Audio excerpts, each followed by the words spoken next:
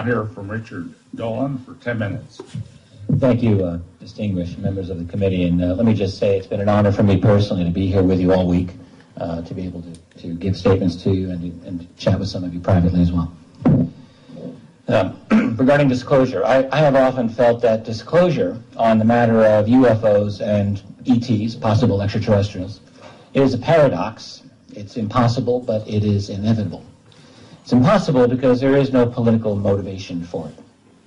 It's inevitable, however, because our leaders are not the only factor in this equation. There are other beings, after all. But mainly, I would say there's us, the people, who are going through this greatest social, cultural, and especially technological transformation in the history of humanity. In fact, I would say that we are the game changers. Someday, and it won't be too long in the future, something is going to force someone's hand. It could be a major sighting, it could be a major leak, something that can no longer be denied. After all, we are fast approaching what experts in artificial intelligence call the singularity, when computing intelligence exceeds our own. In such a future, I ask you, can we really think we will still be stuck in neutral on this issue? Something will force the president's hand. He or she will finally hold that long-awaited press conference and make that bombshell statement. It might go something like this.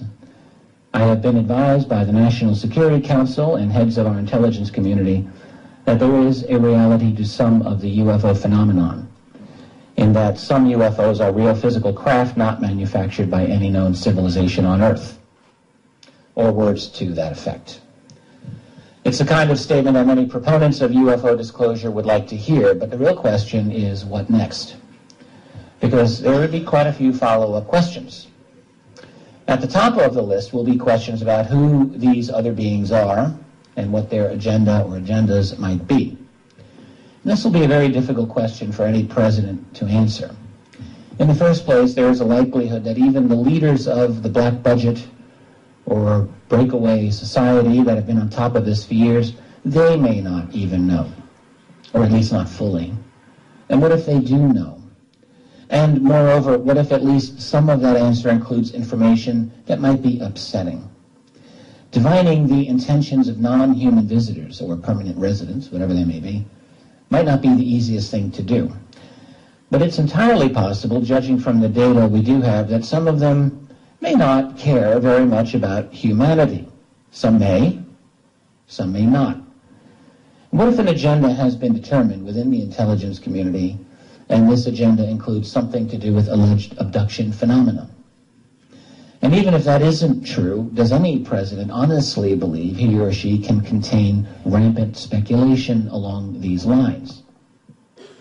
And even if the intentions of these other beings are said to be neutral or positive, there will clearly be tremendous suspicion by large swaths of humanity.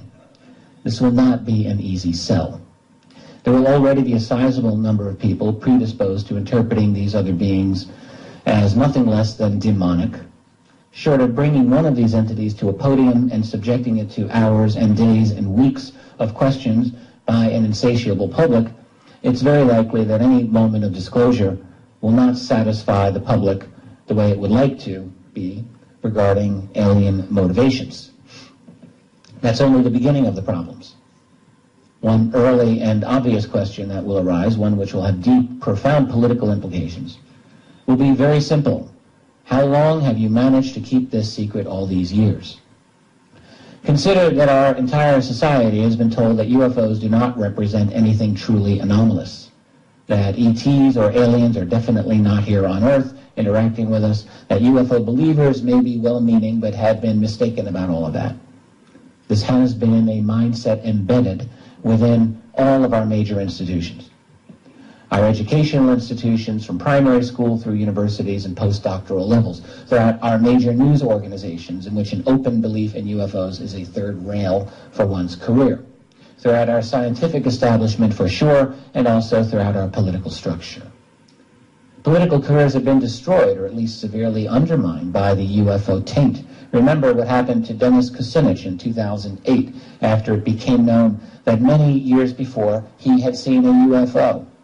Never mind the fact that the two witnesses he had been with came out and corroborated the sighting. They saw the same thing. All of these institutions and others have treated the UFO topic as nothing more than a joke, something suitable for immature minds. Can it really be that the professors throughout the United States uniformly have dismissed this phenomenon without any cooperation from the intelligence community? Ditto the world of science, politics, and media. Well, no, not when the most modest amount of research shows strong intelligence community influence over all of these institutions. In other words, people will see very clearly that the national security apparatus has created a global culture that has suffocated the truth. Researchers will begin to investigate in a serious way just how these relationships have undermined the credibility of all those institutions and undermined our apprehension of truth. The result will be a major cultural and institutional house cleaning, but it won't stop there. Citizens will naturally want to know specifics about the structure of secrecy itself. That is, they will want to know, if the U.S. president has been out of the loop all these years, as it seems, then who exactly has been in the loop? Who has been running the UFO cover-up? With due respect to Stephen Bassett, that's the phrase that I do use. If the answer is anything along the lines of my own research so far, it will show that the cover-up has long ago gravitated away from formal presidential authority into international and private hands. It's not that the U.S. president is a non-player in all of this, but rather is more like the public face of the true power elite that stands behind. We all, I think, have come to understand this when it comes to power in general, and this will likely be the case when we begin a sophisticated analysis of UFO secrecy. In other words, the moment of disclosure will trigger an intellectual revolution worldwide relating to the true structure of power on planet Earth. It will be a moment in which the world sees and acknowledges that the emperor has been wearing nothing at all. The political fallout will be tremendous, and a great battle will develop within the first year of disclosure. Think of it this way: just because the president has been forced into making an announcement doesn't mean that the CIA and all the other intelligence groups that have been managing this will simply walk away. There has been a concerted effort spanning an entire human lifetime to control this topic. A great deal has been invested, and mere disclosure is not going to change that. The real issue in the immediate post-disclosure world will be who controls the spin on the story. Because right away there will be a great divide, a chasm. Once this topic is available for open discussion, you can be sure that people around the world will be demanding answers. You can be just as sure that on the other side of the fence, information will be handed out as sparingly as possible.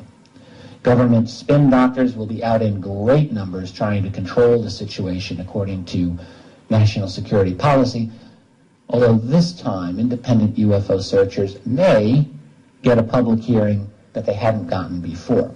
If the official spokespersons are making misleading or false statements, it's going to be a bit easier post-disclosure for independent researchers to point this out, because this time the world will be much more likely to listen. And there will be many, many more investigators into this topic after disclosure than there are today. How all that will turn out, only time will tell. There are so many other messy issues relating to global finance, energy, truth commissions, lawsuits, cultural transformations, cultural wars, religious and spiritual changes, scientific paradigm shifts, and ultimately geopolitical changes that will allow us to meet the challenge of, shall we call them others, here on planet Earth in some sort of coordinated, hopefully logical manner, and even more hopefully in some way that answers to the people rather than a handful of elite human players. And for that, we will need a groundswell of public pressure from below and tremendous political energy, ethics, and courage to take on the black budget culture that has dominated this subject for so long, and to begin a long, hard fight to reclaim some measure of freedom and dignity for humanity while we begin a new, better, and more mature phase of our existence. Thank you. Thank you, Mr. Dolan.